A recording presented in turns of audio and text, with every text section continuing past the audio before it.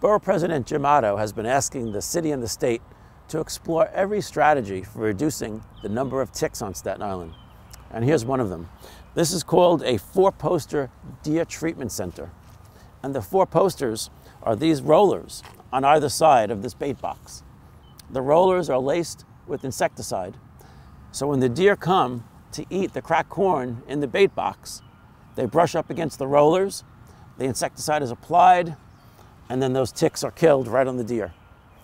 And over time, the deer keep returning to the bait box, and thousands of ticks can be eradicated this way.